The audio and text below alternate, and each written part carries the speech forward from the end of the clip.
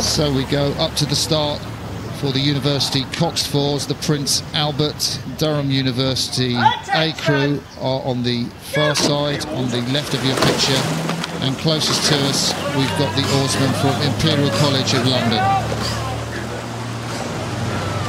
This one's a great showdown between two very strong university crews. Wouldn't like to call it. Yeah, yesterday's racing, Durham University put in a 2 minutes to the barrier, and I was surprised when I looked at the times, because IC were 2:04 and 3:29, 3:24 Durham posted, so they are the quicker crew, and it looks like they've taken an early lead. Those times would suggest that they are the favourites for this race, Jess. Yeah, absolutely, looking at the times from yesterday, and actually Durham has slipped maybe a canvas at the end of the island. A little bit slicker over there in that light purple, that platinum colour, compared to the royal blue of Imperial.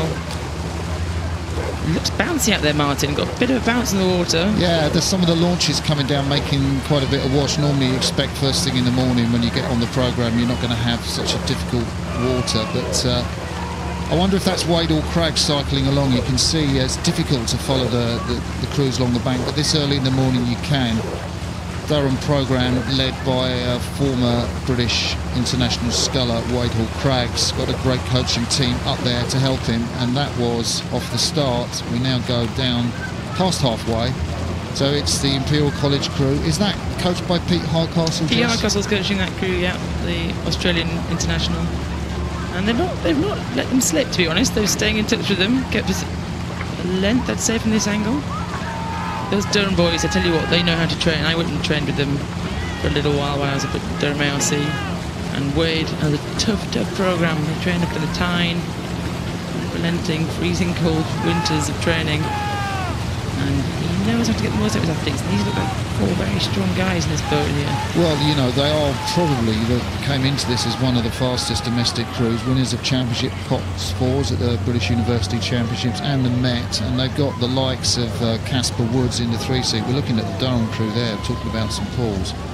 Durham, Daniel Gorkin, Ryan Todd Hunter, James Vogel and Oscar Lindsay, who won the Princess Elizabeth Cup. Imperial come right back, 2016. Well, Durham, yeah, Imperial just out of our shot, they come right back. It's like Durham was stopped. That's sensational. What's happened there? I really don't quite understand how the Imperial crew could move through so quickly. An incredible move. We've got someone like Casper Woods in the 3-seat, who was in the final of the 2016 Princess Elizabeth Challenge Cup with St Paul's. He's a junior world champion in the Coxes Four, that incredible four that dominated their event in Trakai, Lithuania last year. You've got someone of that quality. I mean, you're never going to be out of a race, and what a move, Jess. These guys, look at them. That's got to feel amazing. You're sitting, you can't see the crew next to you, and suddenly there they are. You've sucked them up and you're spitting them out. There they go. They're moving past. They're actually moving through, and that's a pretty impressive move to the middle of this race. So we're looking at the Imperial College crew there. Alex Ball, the 22-year-old in the stroke seat. Casper Woods, we talked about him with that distinctive hat on in the 3-seat. Ollie Hines at 2, French national champion in the Cox 4. And Dave Simmons in the bows. So previously under-18 world champion in the Moth Dinghy sailing and took up rowing at university. And suddenly this Durham crew is looking a bit heavier. It looked like they kind of hit the brakes a little bit. I don't understand that move that the Imperial College made. I mean, you know, Durham must have slowed down. Something must have happened to those guys in terms of, I don't know, they look really sharp and bright off. But, you know, I know Imperial probably had a big effort, but they really did move through so quickly in the middle part of that race. And they're bigger guys. If you look to them in their purple, they look a lot bigger than these Imperial boys on the left. But, you know, they've got struck good rhythm. Found their stride, they kept their heads through the middle of that race. That's really impressive to see from this university standard of rowing. So Imperial College Boat Club there. It's the back of Dave Simmons, the 19-year-old. Cox, Wilfred Rock. You can just see his shades and head.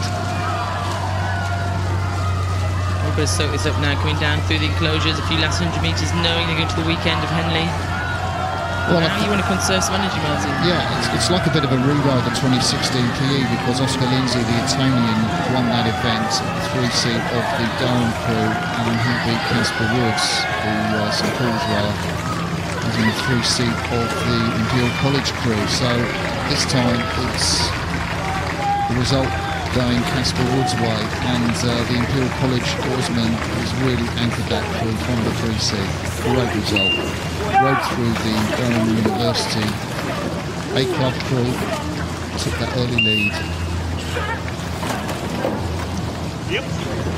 And it did look effortless. Durham hung in there, but very, very impressive middle part of the course.